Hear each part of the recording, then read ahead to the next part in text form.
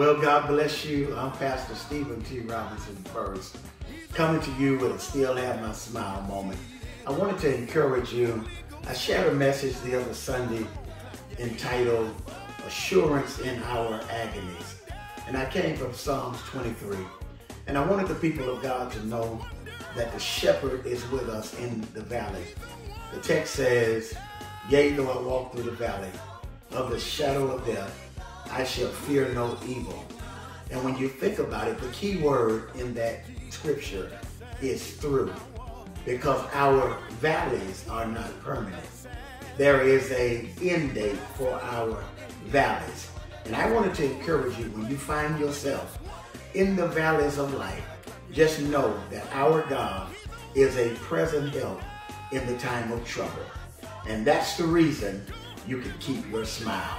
And remember, He is a wonder. God bless you.